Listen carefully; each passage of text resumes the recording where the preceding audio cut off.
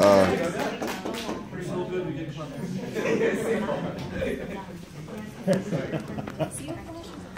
Oh, it's late. Too bad. I stays on. It's not me. Alright guys, it's exactly 12, so good afternoon, no longer good morning. My name is Tanvir. This is Temour. To the left is Helen, and to the extreme left is Andy. Then we have a fifth partner who is ill, so not here today. His name is Gurjinder. You'll see him during the event for sure, maybe even Thursday. And yeah, welcome to Sheridan Carnival. We're doing the video game bonanza, and we're going to be pretty much setting up a video game booth where people can come in, play games. We can host a tournament if we get enough players, and we're bringing in all sorts of games. It's going to be basically based off PS4, and yeah, Temour will explain a bit more about what the event's about. So we're going to have our own video booth in the cafeteria, and people will be coming and they'll pay minimum at least $2 to play the video game, and they'll be entered into a raffle in which they can win a $50 gift card to for eBay games. And so the reason we're doing this is because well, a lot of relaxing activity during crunch time. There's going to be midterms going on and exams. Other classes are going to have projects too, so just a distraction for students and staff likewise to spend some time in the cafeteria and distract themselves from academics. Making friends and connections, finding people with similar thought processes, other people that have an interest in video games. Of course, advertising the sponsor company, getting their brand name out there, and of course, funding a charity and sending some money for a good cause. our needs. So what we need is a good, visible, and accessible location, and a TV card from the college, and plug for electricity and extension. As you can see, our needs are really simple and basic.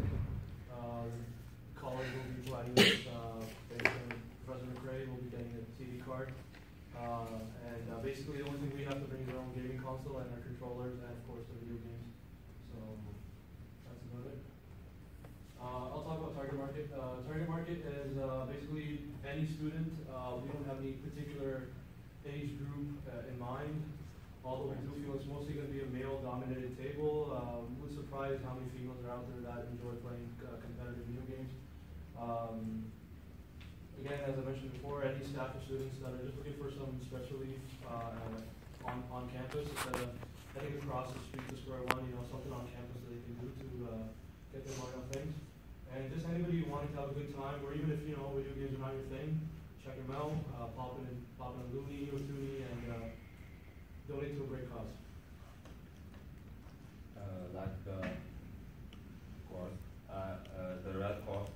The Red Cross is reliable and trustworthy, and it's very famous in Canada.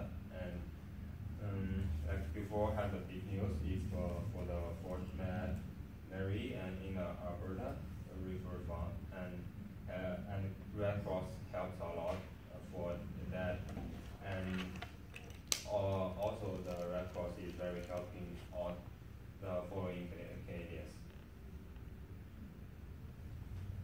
Okay, so sponsorships. The reason I want to talk about this is because, as you can see on the slides, I own a company called Easy Computer Solutions. Nothing major, just a small little thing I got running from my home. We fix computers, provide solutions, fix viruses, all kinds of little things right there. And the reason it's a unique approach is because we decided not to approach any corporations, any companies. The reason being is because we've done that before for courses like marketing, promotion, management, and digital marketing. So even though negotiations with a company is a really important part of the project, we feel we've got our hands wet in that field before. The second point mentions in our own backyard, instead of going to companies like Best Buy or other computer-related stores like The Source, when you have a company in your own backyard run by one of the team members, I felt that it was nice. I suggested the idea and the rest of the guys loved it, so we decided to go with that. We have some financial leg room to play with, so funding is not necessarily something we need to approach anybody for. There's some dollar figures we can put in ourselves. And of course, promotion of business. At the end of the day, we are businessmen. Some of us are just studying it. Some of us are putting it into practice. I'm putting it into practice. So if 10 people were to come see one of those posters out there and 2 people came to me after the event saying we want a computer fix, I would consider it a success. So we decided to use a company that was already up and running instead of approaching another corporation. And for the promotion part, and we have to post on the Facebook page and for our event, the activities, and that everyone knows what we are and when and where we are for the event day.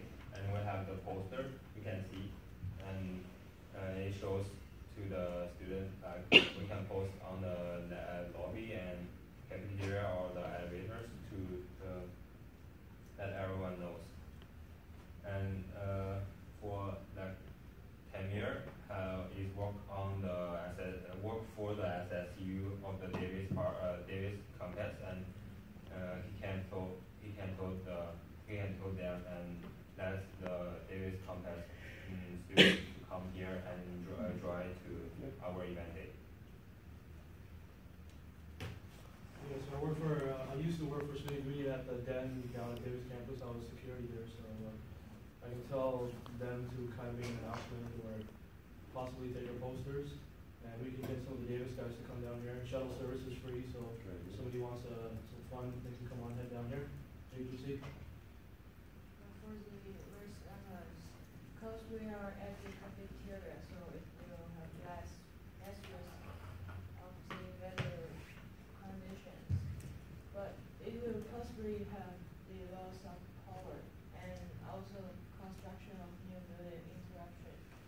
The non-interest individuals and technical users.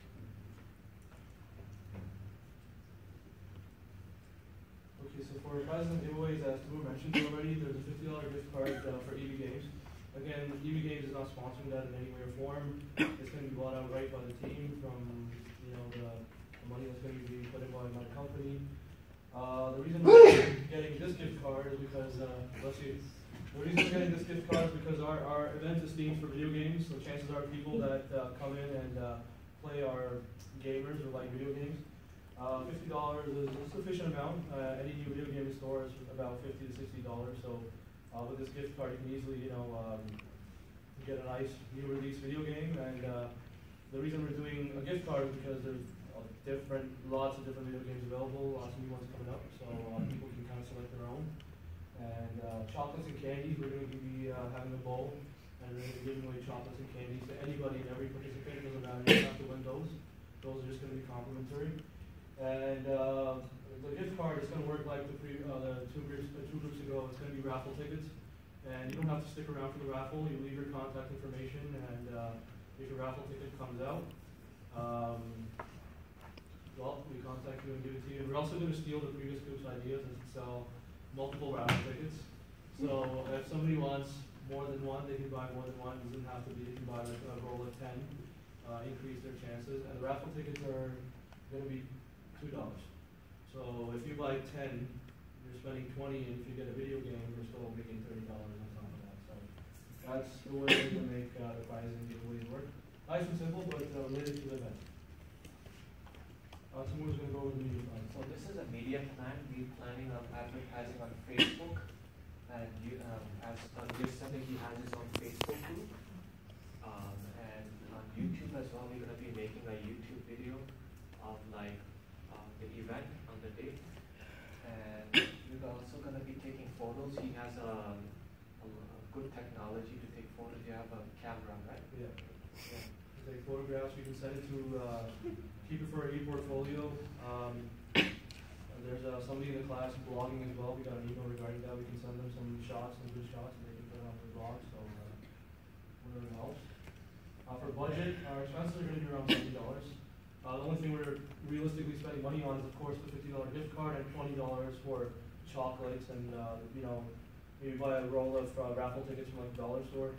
That's really our only expense. Maybe we'll get a nice tablecloth, but those are just general expenses. Revenue is $2 per person per game. You don't have to pay the $2. You can pay anything. But if you pay the $2, that's the only way you get a raffle ticket.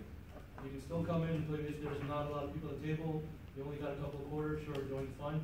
But if you want a raffle ticket, you gotta pay $2. So revenue is going to be $2 per person per game. We're looking to possibly at least break even. And any non-profit will go to charity. It's of course a not-for-profit event.